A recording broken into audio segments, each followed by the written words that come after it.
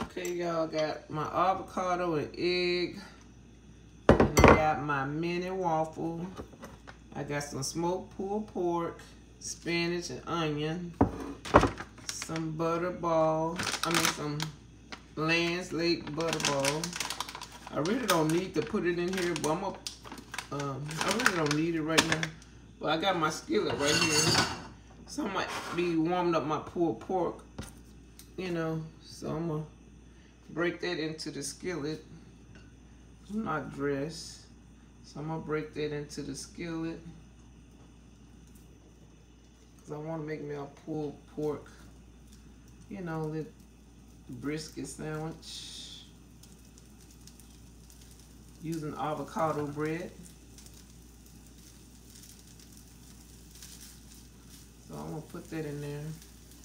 I'm gonna also add my onion to that. I do have some spinach. I don't know what to do with it yet.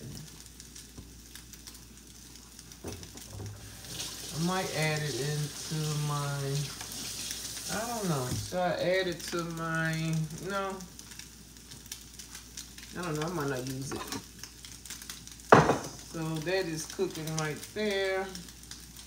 So I am going to add some garlic. Well, I have some avocado, everything avocado. So I'm gonna sprinkle some of that in there. And then I'm gonna add my shredded cheese.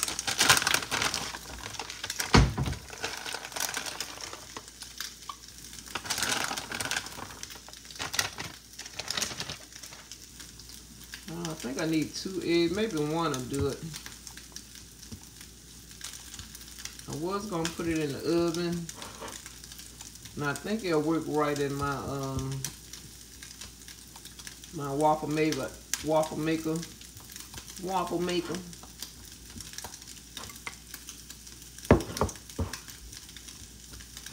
Trying to smash it up.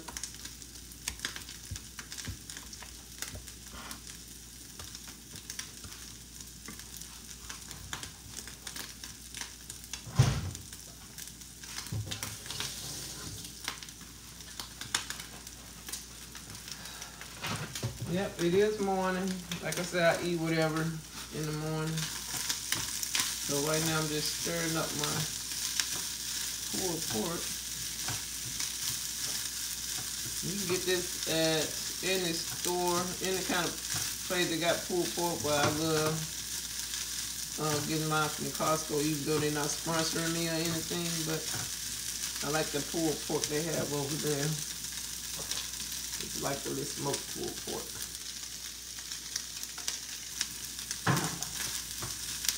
I don't like advertising, you know, big places and stuff like that, but this is what I use, what I go buy. I'm gonna add some more cheese, and I'm going to put it in there. It's enough for 2. I'm assuming this will be enough for 2. So just hope it don't stick, which I'm sure it may not. So I'm going to add a butter ball in there. I hope it don't burn it.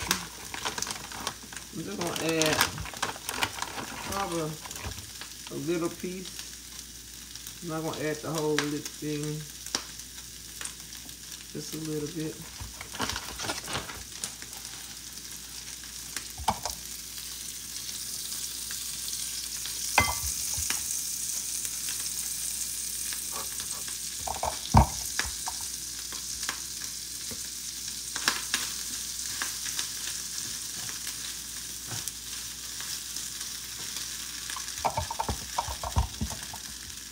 Y'all see that? I'm going to add this in there.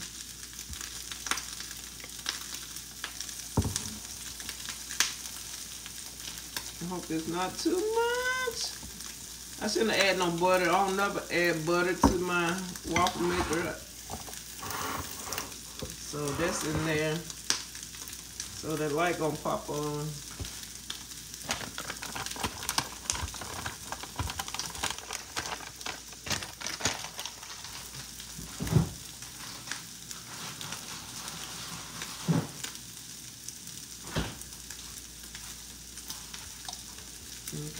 slow. So I got my onions in here. You really don't have to put no seasoning in your pulled pork. You don't have to. So what I'm gonna do, I'm gonna top it with some cheese. Once I warm it up, I'm just gonna sit the cheese on top, and then I'm just gonna leave it alone, let the cheese melt on top. Then I'm gonna place it in between my bread.